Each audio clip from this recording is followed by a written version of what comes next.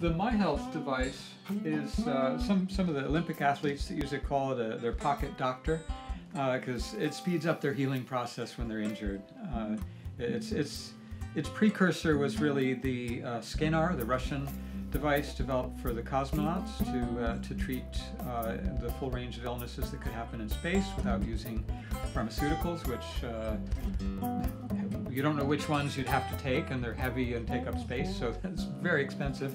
Plus, if you're in space for any length of time, when one astronaut or cosmonaut takes that pharmaceutical, it comes out in their urine, and they have to recycle the water. You can't take fresh water for the whole trip. You have to recycle it, sorry. And it's not easy to filter medications out of that water. We have the problem now in our environment where in many places you can't eat the fish because they have too much Prozac in them. And that came from human urine. It's not a natural chemical that breaks down in our environment, and so it builds up in the food chain. Like in the Thames River in London, don't eat the fish, too much Prozac. Not good for the economy, you gotta buy your own. So the miHealth is a super portable device for healing, for speeding up healing.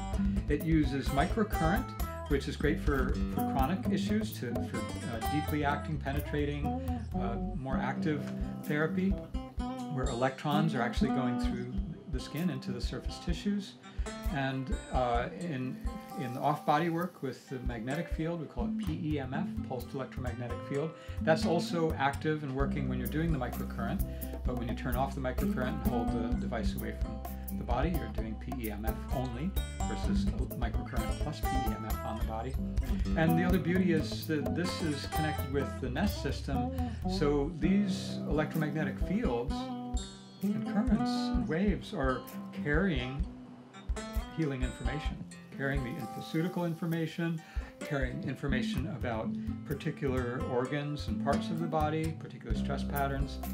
So it's a wonderful space age, Star Trek medicine kind of pocket doctor, the miHealth.